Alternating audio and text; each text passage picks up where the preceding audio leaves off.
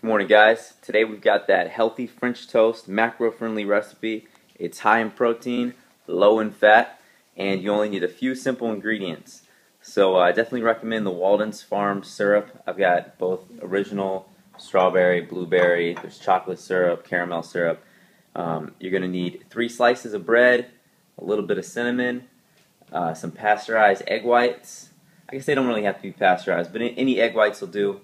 If you've got room for more fat, you can use whole eggs.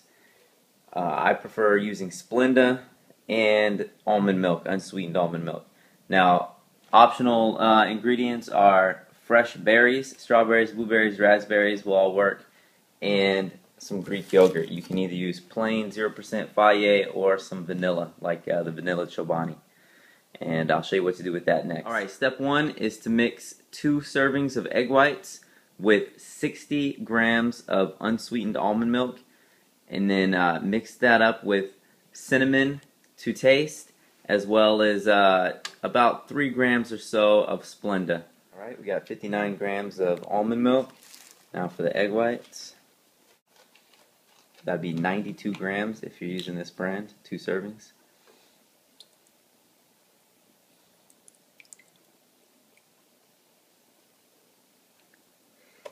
Went a little bit over. Go ahead and add that into my macros, no big deal. Add a little bit of cinnamon. Is that enough, you think?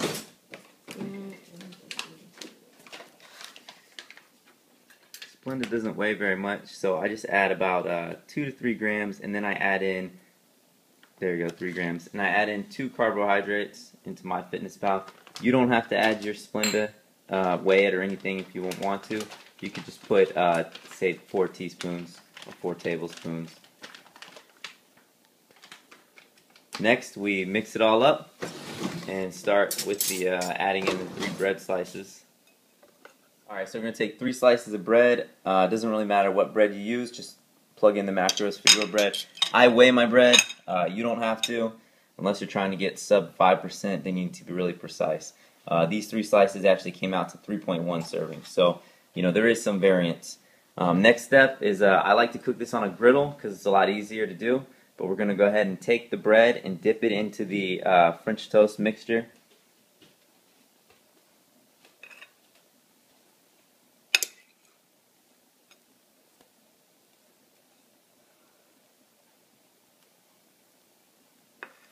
And then you're going to cook it on each side for about a minute to 2 minutes.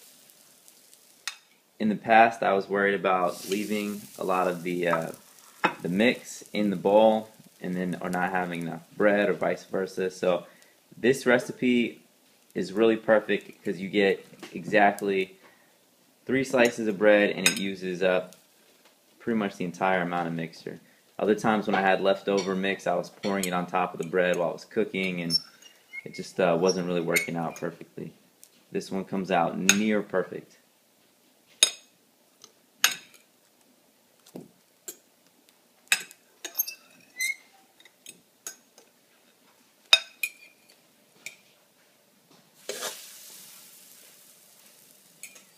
Alright, so we're going to let that cook. While that's cooking, I'm going to go ahead and cut out 60 grams of strawberries and 3 ounces of the plain Greek yogurt. And what I'm going to do is I'm going to top that onto the French toast when it's done. Adds a little bit more protein and tastes delicious. Alright guys, here's the almost finished product. I'm going to go ahead and top it with the strawberries. 63. Actually, I'll just put the rest on and then write it down. Strawberries are so low carb. Ended up with 72 grams. And then I'm going to toss on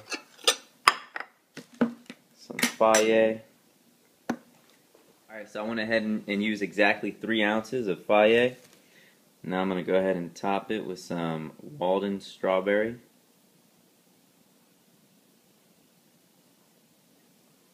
And just a little bit of the regular maple syrup as well. Alright guys, time to dig in.